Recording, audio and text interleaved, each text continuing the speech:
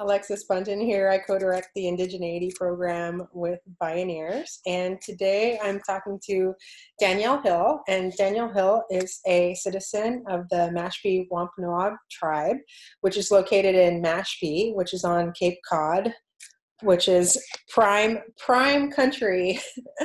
And the Wampanoag tribe, for those of you who don't know, this is the tribe that the Pilgrims met when they came 400 years ago, literally this year in 1620. And they are the tribe that you hear about in Thanksgiving stories.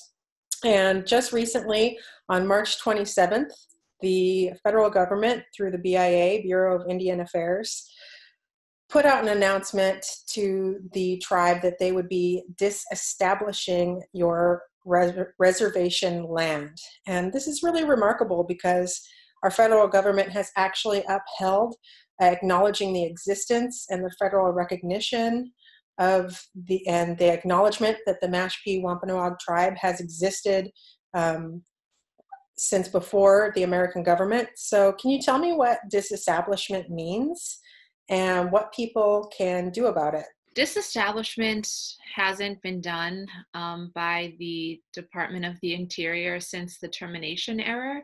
It's only been done one other time.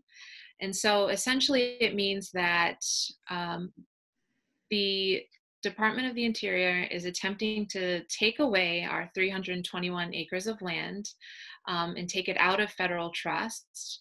And so this means that we as a tribal sovereign entity will not have the ability to govern ourselves and our tribal citizens on our own land. So this is something that is just, it's taken us all aback because obviously it's coming in the middle of this COVID epidemic.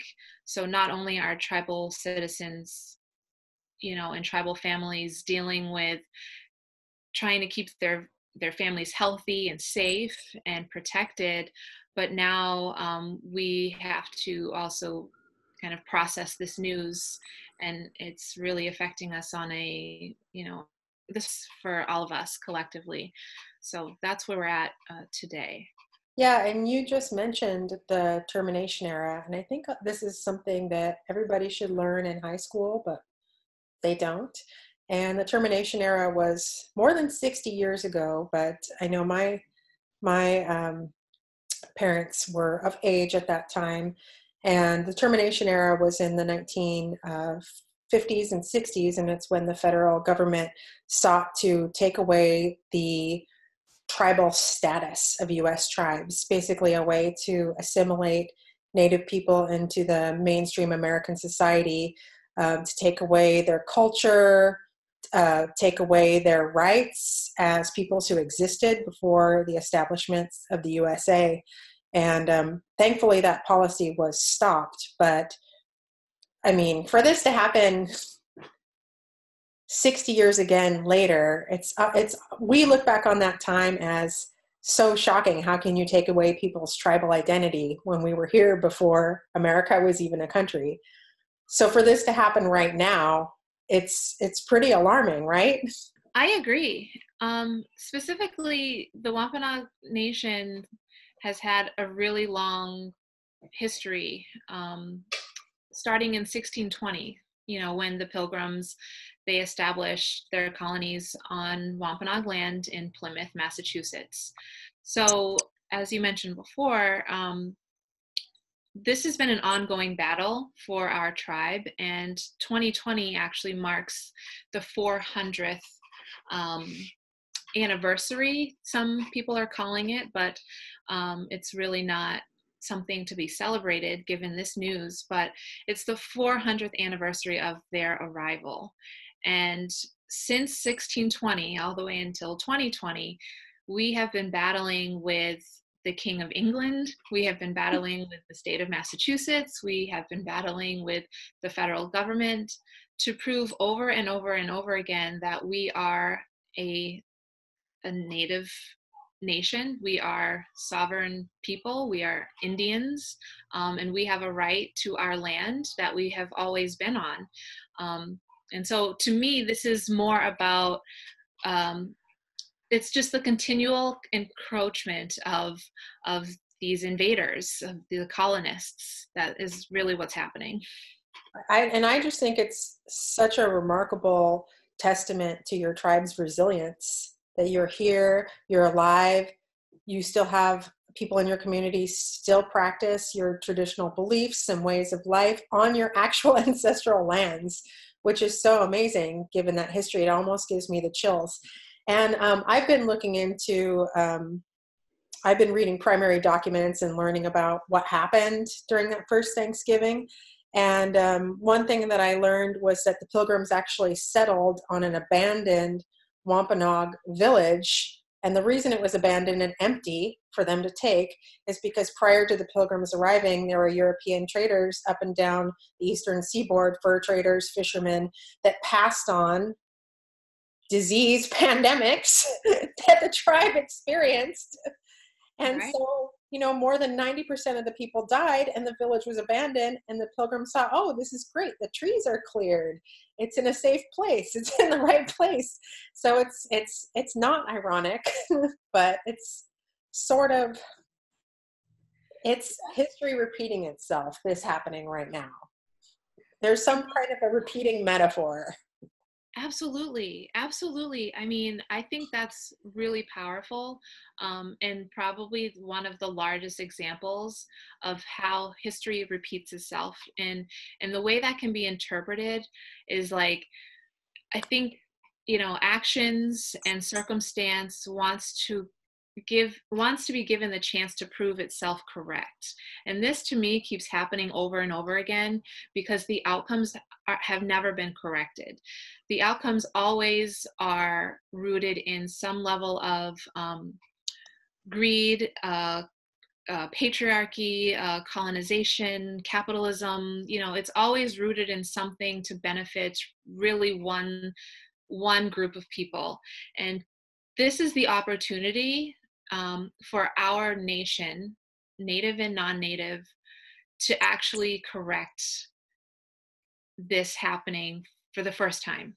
I feel like the government is doing exactly what it did before, but if we can stop it soon enough, or if more people can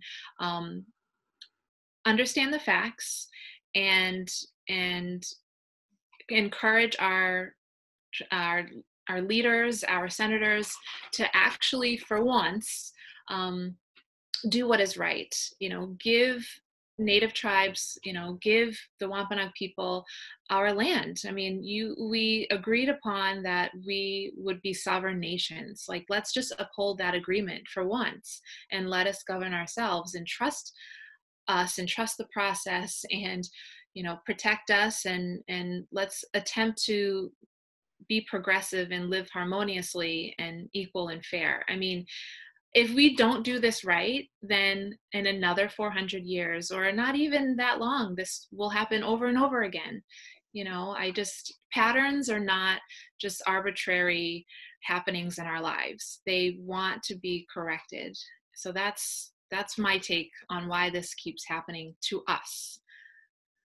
And I want to pick up on some of the threads that you just mentioned. How is this related to a larger theme of capitalism? How is this related to a larger theme of social justice? And you didn't say it, but I'll say it: white supremacy in this country. But I want to just, for people who aren't aware of what sovereignty is, I just want to briefly mention that sovereignty is an idea that came about when nationalism first became a thing. We didn't used to have organized nation states until basically during and after the Middle Ages. So a lot of the countries we know in Europe today, many of them weren't established until 100, 200, 300 years ago. And people just don't know that. But in international law, countries recognize each other through treaties, and they recognize each other's ability to self-govern their own territories. So when colonizers came to the United States and wanted to make new lands, they recognized that each distinct tribe was like was its own nation that self-governed, had its own set of rules, its own economy, its own international relations with other tribes in America. So that's why treaties were made. Treaties were imported from Europe and European ideas of countries dealing with each other. So what it means to be sovereign is that tribes are literally their own nation that self-govern within the United States. And that idea has been grandfathered all the way through first contact to now. So again, de-establishing your reservation, which threatens your tribal sovereignty, it's like England going over to France and saying, no, you're not your own country anymore. We're just going to move in here and do things our ways. That's how morally wrong it is. But before I get into those other themes of capitalism and social justice, what can people do right now to stand up to this? Well, we do have a campaign going where we're encouraging everybody to write letters to their senators. There is a bill that was passed by the House of Representatives called HR 312, and that is to reaffirm the Mashpee Wampanoag reservation lands. And so that is sitting on the Senate calendar. And we are unsure of when it will be brought to the floor and when it will be voted upon. So we really need everybody to shed light on this issue and push our elected officials to do their job and do what is right and vote in favor of this bill. There's also another bill on the floor that will also help not only our tribe, but all tribes. And that is the carcieri fix. And that is HR 372. And so that will help pretty much lock in tribes' efforts to put land into trust after the arbitrary date of 1934. Yes. So we're hoping that everybody can just start with the letter writing campaign and also tell a neighbor, tell a friend, and just spread the news, spread this issue around, just let everybody know what's going on. Can you repeat? I had a little bit of noise distraction. Can you repeat the carcieri fix, the name of that one again? Yes. So there is a bill on the floor that is called the carcieri fix, and it's HR 372. And what that will do is that will help not only the Mashpee Wampanoag tribe, but all tribes to acquire land into trust. Right now, there's essentially an arbitrary date that tribes have to prove their federal jurisdiction, and that's 1934. And that is essentially a big roadblock for tribes who have had special circumstances or relationships or documented relations with the federal government, but not necessarily having been under federal jurisdiction. But they still were tribes, and they were still treated like tribes, but that is prohibiting them from getting land into trust. And so that is the situation that we are also in. So the two bills will help all tribes acquire land and continue their sovereign status. Yeah, and just to kind of bring this to kind of reiterate what you're saying, I live in California now, and we have a number of tribes in California. There was a treaty that was supposed to go to Congress in the 1800s, and it got thrown out, which prevented a lot of California Indians from being recognized, and they were not treated as sovereign nations when they were encountered because of the gold rush.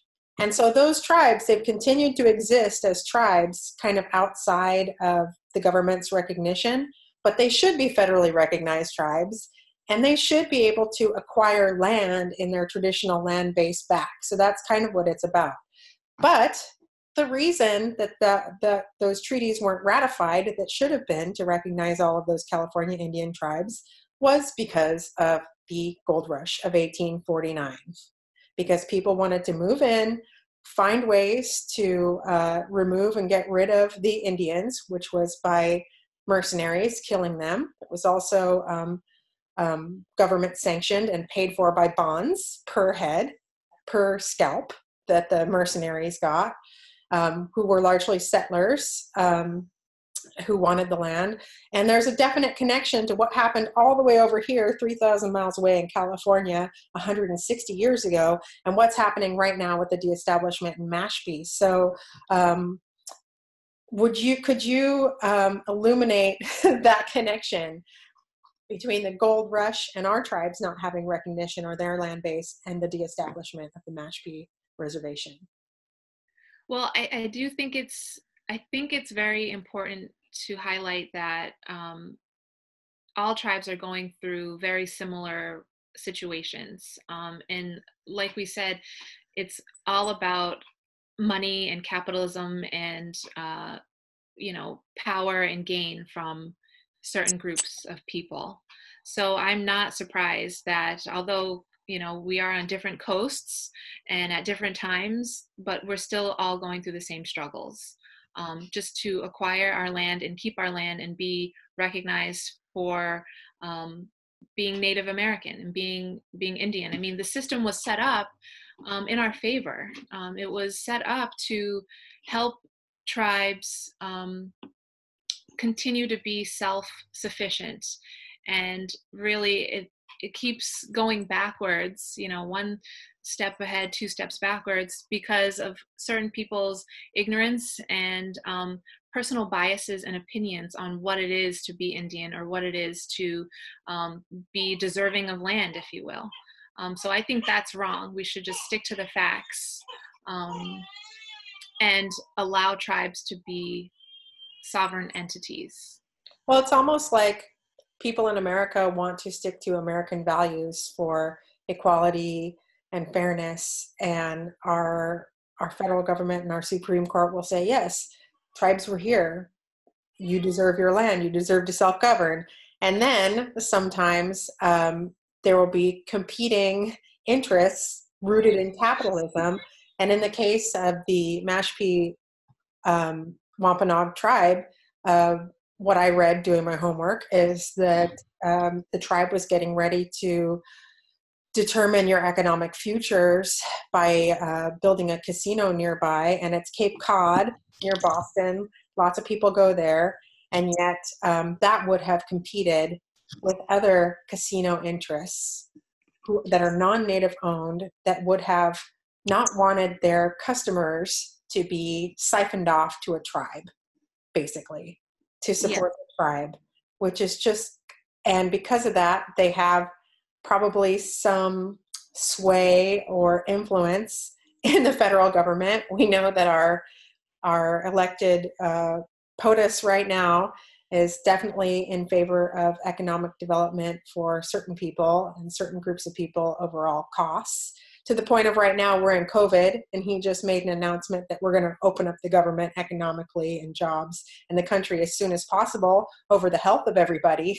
Oh, absolutely. I mean, again, so we're dealing with the idea that a tribe could actually be profitable, that a tribe could have an economic development venture that could be that could just affect the tribal community in beautiful, successful ways for generations to come.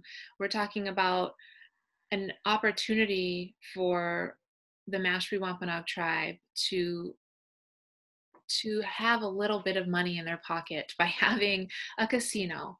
And that's not something new. It's being done all over the country, and it has proven to benefit tribes and tribal members favorably, using the profits to go right back into the community for educational purposes or other businesses, or housing, what have you. And so we had the opportunity to do that, and we started down that road, and it was still just in its inception, and we started to put things in place and get those ideas and have them become a reality. And the part that really hurts is that this was a beautiful time for our tribe. Our unification was really strong. Everybody was on the same page.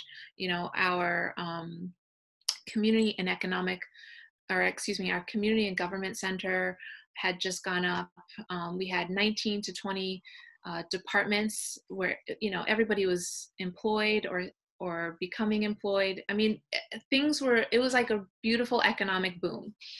And unfortunately, the idea of having a casino in Taunton, Massachusetts, was a threat to the neighbors, and particularly others who were putting up casinos in Massachusetts at the time. And that would have been Wynn, of Wynn Casinos, Steve Wynn. And we've found out that Trump is good friends, with Wynn.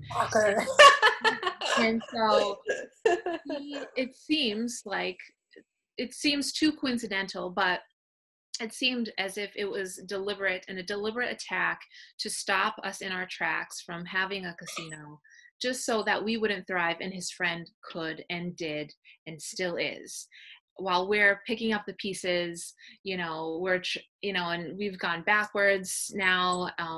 We've had massive layoffs.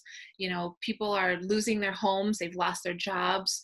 Our community and government center is suffering, and it's just really unfortunate, because it's like, think of the amount of money that has been made by, non-natives, particularly white people in this country, in my opinion, and the little threat of, a casino, they took it away. I'm just baffled by that. I don't really even have the words to say that, because that is extreme racism and capitalism and favoritism, and every ism that you can think of was just applied to our tribe, and it was just because of money, and like I mentioned, it's part of a very much longer American narrative of progress and success, and this American myth of people pulling themselves up by their bootstraps and anybody can make it,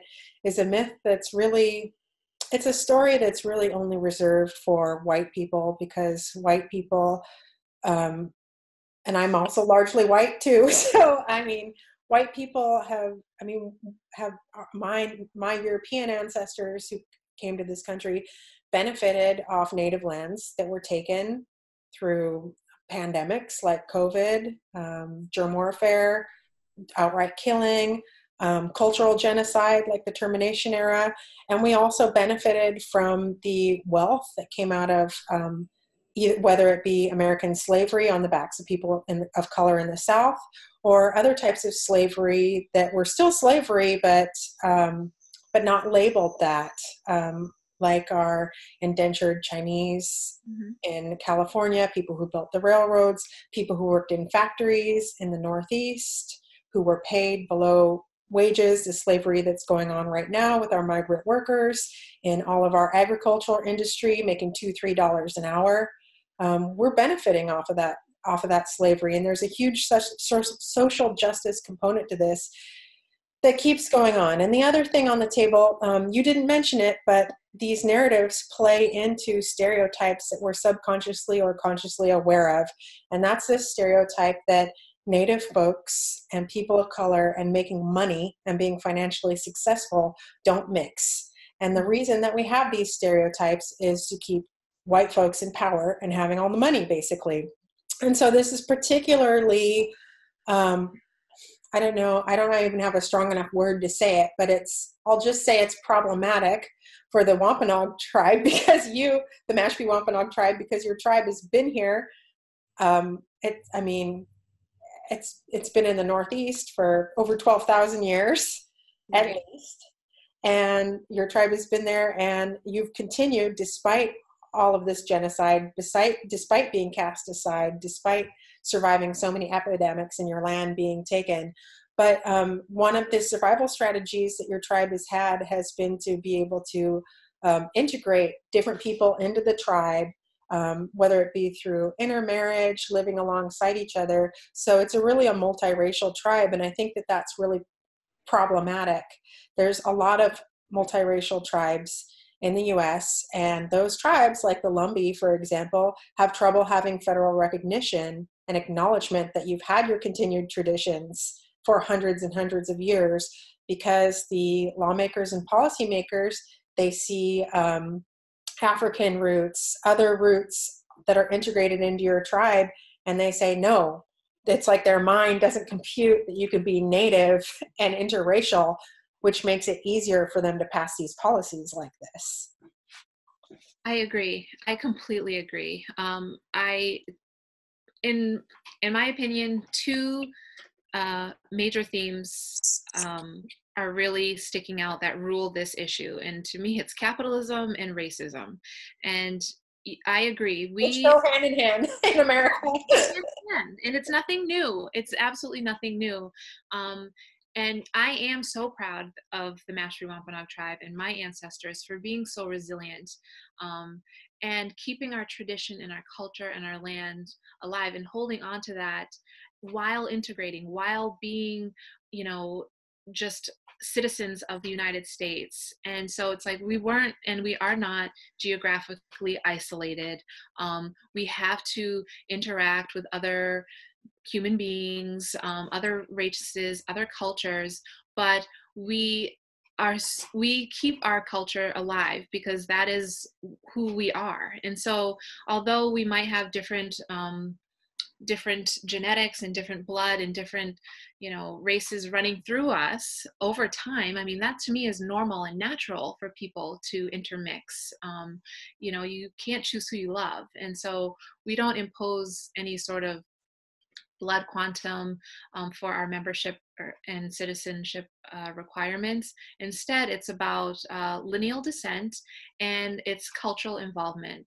And we highly stress the cultural involvement. That is like a very scrutinizing test, if you will, for those who are attempting to apply for membership. You know, like it's not a club. It's we're a culture and we are alive and we take it very seriously. But so what's happening though, and what has happened is, yes, on the surface, you have policymakers and lawmakers and, you know, these elected leaders look at us and they say, maybe in their minds or even out loud, as Trump once did, you know, they don't look Indian. And that is not, our Indian status is not up for debate. Like it's not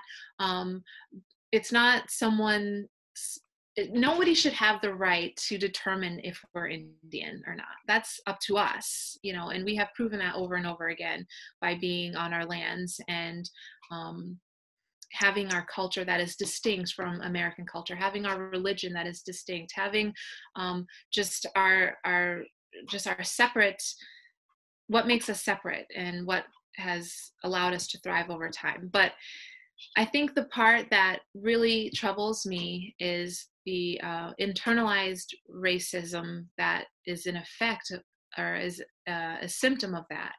And that happens in our tribe. And that's something that I don't like to see. It's, you know, almost this crab in a barrel mentality sometimes, because some of us have bought into this idea that, oh, you know, you don't deserve this, or you're not Indian, or, you know, and that's just because of the racism that's imposed on us collectively, if that makes sense. And Yeah. so that's something that I would love to see dissolve. And the way that will dissolve is if the rest of the world and, you know, the rest of the nation, and if the federal government just treats us equally like other natives, you know, stop discriminating against us because of the way we look or how you feel about how we look. We're proud of who we are. And yes, we have intermixed with slaves, Black slaves who were here in the area, with Cape Verdeans, with Brazilians, with white people. I mean, it's all good. You know, we don't think that that's bad, but now all of a sudden when we don't fit in this box of, you know, having certain characteristics and certain traits, now all of a sudden we are disadvantaged, and that's not fair. You know, we have 2,800 members, and I honestly can't even imagine what would happen to our tribe. It would essentially dissolve if we impose any sort of blood quantum. Like, you know,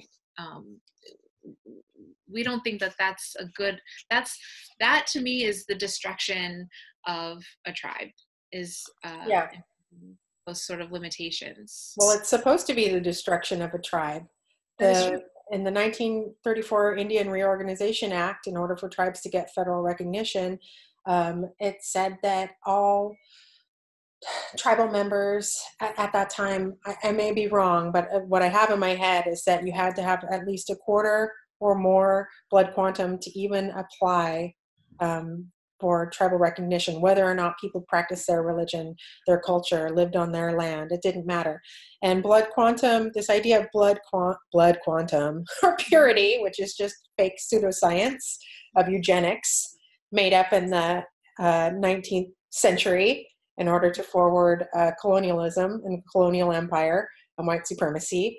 A lot of people don't know that it worked the opposites for African Americans and Native Americans in the US throughout our history. If you're Native American, the less blood quantum you have, the more you don't exist and are not recognized for who you are. And the more we can get rid of Native Americans, the more the land is open for everybody else to exploit.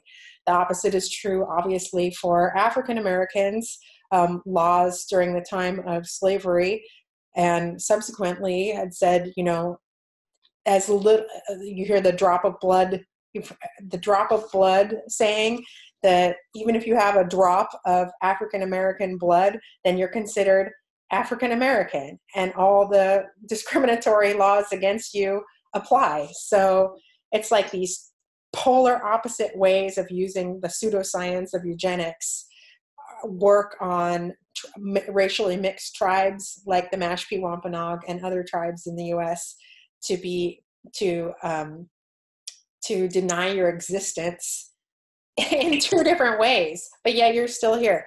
So I want to just I just want to ask one last question about so if the Mashpee Wampanoag can lose if your reservation can be taken away, can be disestablished, as the legal term is that we started with, what does this mean? What could this lead to for the Mashpee, for other tribes, and what does this mean to all Americans? What should we be looking out for if this can be allowed to happen so blatantly? Well, if this can happen to us, then this will happen to other tribes. That's why we need to stop this in its tracks. And as a unified people, we need to say this is wrong and this should not happen. The federal government should not ever resort to this for any particular reason. Just because you can, you should not.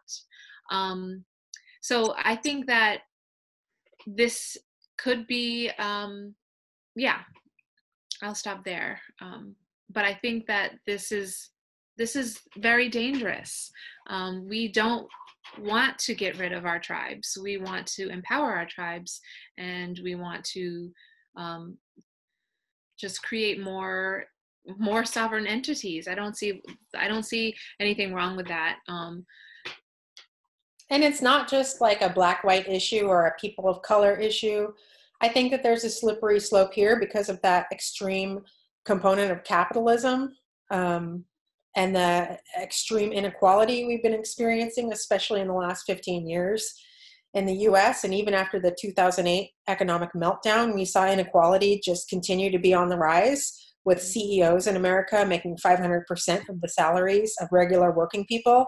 And I think that regular working people need to know that if this is the types of laws and policies that our federal government is going to pass, we're also going to pass laws and policies that do things like lessen the power or totally eliminate things like unions for working class white folks, for people in the service industries, to protect wages. We already don't have health care. We already have the lack of so many rights, while such a few people have so much money. So we really need to keep an eye on these types of policies as they go down and not think about it as, oh, this is just something that's affecting a tribe in Massachusetts of 2,800 members. This is something that is a slippery slope. If we allow this to happen, we can allow 100 other policies that affect 100 other people who aren't at the top of the pecking order in America, I think. So we really all need to kind of be vigilant and, like you said, write our senators and keep an eye on these things. Oh, I completely agree. Our collective reaction will determine, the next move from the federal government. Yeah. Or, and it'll determine, they'll see how woke we are or not, so that's why this isn't just, like you said, it's not just affecting tribes, not just like an Indian issue. We're almost like the guinea pigs possibly, or, the testing ground for what else can be slipped away. And so Yeah. I agree, this matters to everybody. So I think people just need to pay attention and make their voice heard, and spread this news that is happening, and care. I mean, Yeah. there is so much going on in the world in this, age of information, but this is something that people actually should get behind and care about, because it's a human rights issue. Mm-hmm. And I know a lot of people are worried about a lot of things right now. A lot of people have lost their jobs. A lot of people are trying to work and homeschool at the same time. But you can even write your senator the time you used to spend commuting. Probably take 10 minutes. So I just want to end by saying, what are some other things that people can do, and if can people go to your website for some sample language of what to write, and what is that? Absolutely. So I did take some time and I wrote a Senate template letter. And I also posted that alongside the Senate directory on my website, which is www.heron, Heron, hyphen hill, hill.org. And it's in my blog post that is titled The Disestablishment of Mashpee Lands. But I've made it very easy, because sometimes people don't know what to say. They don't think that they have the words to say. And this is really just cut and dry about the facts, about supporting the bill, and about the ramifications to the tribe if this happens. This would affect our language school. This would affect our housing projects. This would affect our tribal government and the many services that it offers to tribal members. And this also affects other tribes, as we've said over and over again. So I've made it very easy. The goal is to get letters to every single senator, multiple letters to every single senator, so that they are aware and that they know their constituents care and are aware as well. The other thing is that we do have some other virtual, for now, virtual prayer protests that we're planning. There are a series of events that are happening for the 400th anniversary of the Mayflower and the Pilgrims arriving. And so there are events that are coordinated throughout this year, and that is on the plymouth400.org website. There are both Native events happening and Pilgrim events happening, if you will. There's also the arrival of the Mayflower in Boston Harbor. That's May 15th. That's May 14th. And there will be a series of events happening around that. And so it's basically just tuning your ears. I can interject. I think it's just so, again, historical patterns. The Mayflower is going to arrive in the middle of a pandemic, just like it did 400 years ago. I can't even. So that's why we have to really be conscious of our reactions. I don't want this happening over and over again. And so this is our time to work together collaboratively as the ancestors of the Pilgrims, as the ancestors of, the Wampanoag nations. Like, we need to do what is right and carry it forth. We're also working collaboratively with the Dream Warriors, and we do have a webinar scheduled for April 19th from 5 to 7 p.m. From 5 to 7 p.m. Eastern time, I'm sorry. So those are all recent events that we are working on, and we just want everybody to be involved and share. Well, I just really want to thank you for taking the time to talk to me about this issue. And I'm going to stay abreast of this. And it's a really, really important issue.